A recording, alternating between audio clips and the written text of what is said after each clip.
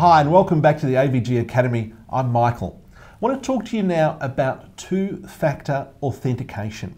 You might have heard this term two-factor authentication mentioned before, and I'm here to explain to you everything there is to know about it, and hopefully so that you understand why it's a really important security measure that you should be enabling on all of your accounts where possible. Let's look at the history of access control just briefly and understand where two-factor authentication actually came from.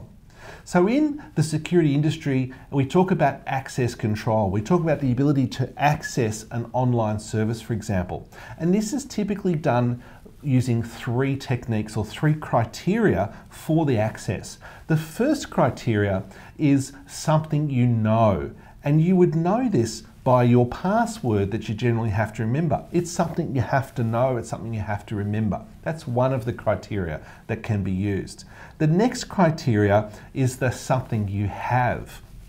This is something that is unique and something that's in your personal possession, like your ATM card, for example, that you would use to withdraw money from your accounts at an ATM.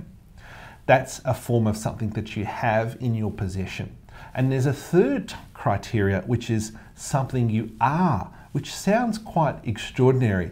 And it refers actually to biometric security, where you might press your eye up against a reader or use a fingerprint reader. And a lot of smartphones are now coming out with fingerprint readers that can do that. And that is just a third type of criteria, or third factor, if you like. In fact, those three things I've just explained are all called factors. And we talk about any two of those being two factors of authentication. And that's where the term two-factor authentication actually comes from. Now, let's take a step forward and have a look at some of the practical solutions that are currently available. And I hope you'll understand where we're heading to from here. What I'm going to look at now is a thing that you can get on your mobile device called Google Authenticator. And this is an example of Google Authenticator here. It's just one of the many different types of technological solutions that are appearing that allow consumers like you and I to actually have two-factor authentication to secure all of our online accounts that are offering this type of service. And you can see here on this particular mobile app that there are some 6-digit numbers here, and each of these 6-digit numbers are configured for separate accounts that I'm accessing on a regular basis.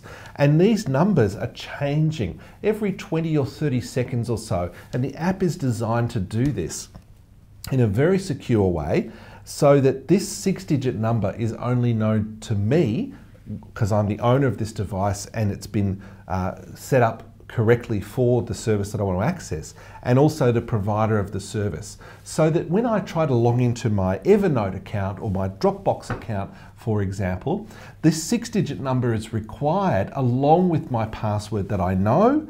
And the only way I could have come up with this number and have it be correct is because it's the something I have, which in this case is my mobile or smartphone with the app installed that's already been configured.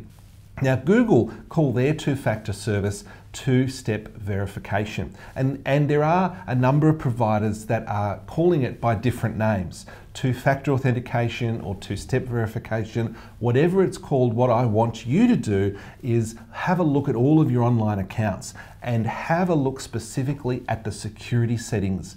Go through with a fine-tooth comb and hunt out those two-factor authentication or two-step verification features, and where you can, turn them on. Another useful thing can also just be login notification, something that's going to make you aware if someone has logged into your account.